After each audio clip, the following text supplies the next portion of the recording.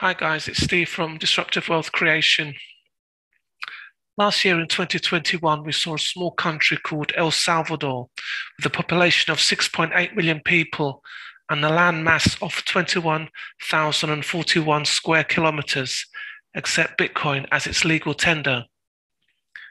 This year in 2022, we will see Gibraltar, a small country with 34,000 residents and a landmass of only 6.8 square kilometers, launch the world's first stock market, trading in equities and cryptocurrencies together, 24/7, 365 days a year. Today we look at a company called Valereum, also known as The Bridge. Watch this video and see how they will create a financial platform that will securely and safely link fiat currencies like the US dollar with the cryptocurrency world.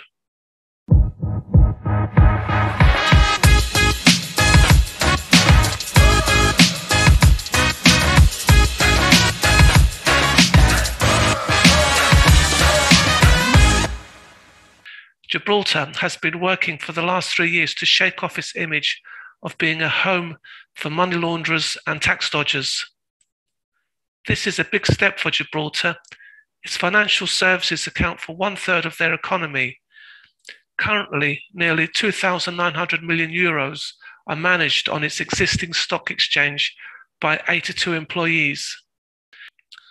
Provided the regulators agree, and there seems to be little opposition, Valereum will acquire 80% of the Gibraltar Stock Exchange.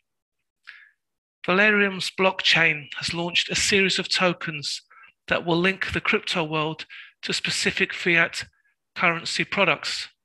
It recently acquired Gibraltar-based Juno. This will eventually enable individuals to trade more cheaply and anywhere in the world. Poulden is the chairman of Valereum.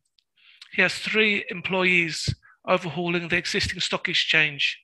He says that he's leaning on technology rather than people to weed out any bad actors. Running anti-laundering checks on people is not vastly different from currency. With crypto, because you can trace back through the blockchain where the money has come from, it can be far easier to trace, he said. Isola is Gibraltar's Minister for Digital Finance and Public Services, and he said that his country would provide a filtering and licensing system to ensure good ethical behavior. If you wanted to be naughty things in crypto, you wouldn't be in Gibraltar because the firms are licensed and regulated, and they aren't anywhere else in the world, he said. Regulators have issued 14 permits so far to firms over a 3-year period. This, the Gibraltar government claims, shows how rigorous they are in their licensing schemes. The cryptocurrency sector, that is worth roughly $3.5 trillion, is roughly combined value of the companies listed on the London Stock Exchange, and Gibraltar wants to be part of it or have some of it. Valereum Blockchain PLC was set up in 2012. Its ticker symbol is VLRM. It is listed on the London Stock Exchange, which is a growth platform and is recognised by the UK government and Financial Services Act as an investment platform. The market capitalisation of the company is £29 million. It has 64 million shares in issue. It has previously hit a high of 80, but currently stands at around 45, so it's a volatile stock. If your New Year's resolution was to give up smoking, you could probably buy 12 shares for a packet of cigarettes. And if you've given up alcohol, you could buy 30 shares for a standard bottle of wine.